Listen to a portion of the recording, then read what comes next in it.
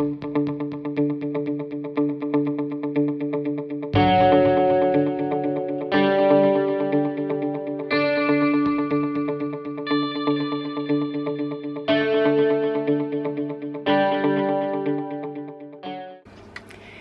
it's T with TeaQuilts, and I just had a long arm oopsie on my sewing machine, and so I thought I would show you that in the first part of this video. So I'm going to go ahead and show you that, and then I will come back with the rest of this video.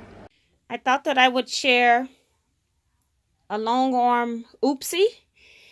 When I put my backing on, I normally roll all the way onto my back leader, and then I rotate and roll all the way back to the front top leader. Then if I have wrinkles, I may do the water thing where I spray. And so I did that because this backing piece had a lot of wrinkles in it. And I'm actually putting 2 quilts onto this one piece of backing.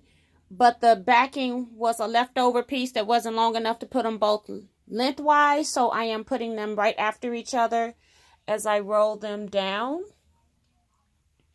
Well, I was letting this last section dry, and I just came in today and I forgot to roll my backing back. So I am quilting a panto, and I have already stitched my first partial row, and then I quilted a second row, and then I was on my way going back on the middle of the actual second full row, and notice that I had all of this material still wound up here. Now, I have a lot of quilting on this piece to go. I think I'm going to be about 5 to 10 inches short of backing. So I could take all of the stitching out, which I don't want to do because it would take me longer to do that than it would be for me to just continue quilting. When I get to the point where I can't stitch anymore, I'm going to leave about, say, 5 to 10 inches of backing.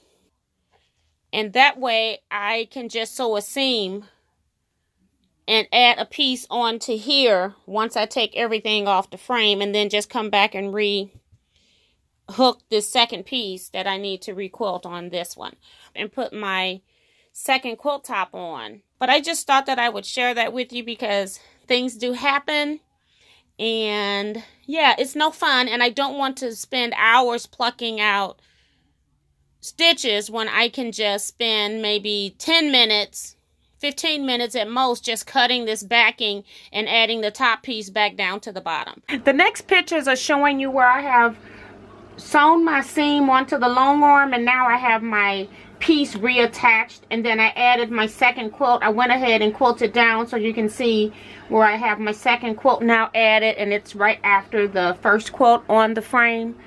And so I just wanted to let you see that I did put the whole thing back on the frame.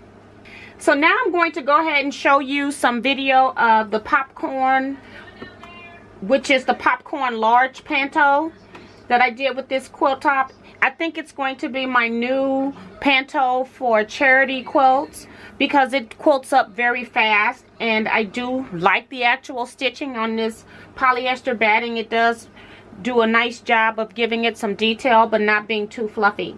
So I just wanted to show you some of this stitching, and then I will do a little bit more talking when we get into the stitching.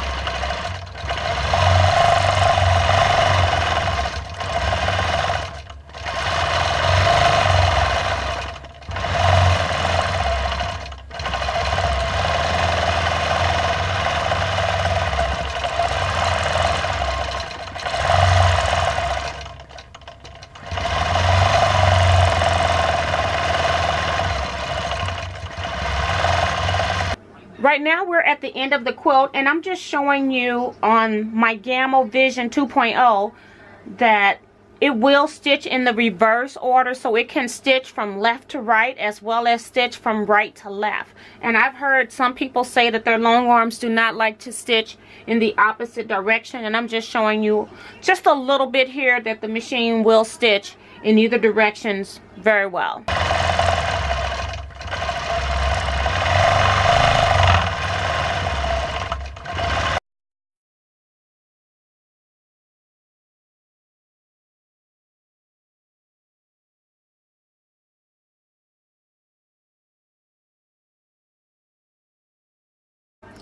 Don't forget to hit that thumbs up button. Make sure you're subscribed to my channel and hit that notification bell. And please share my YouTube channel with your quilting friends. Thanks so much. Bye-bye, everybody.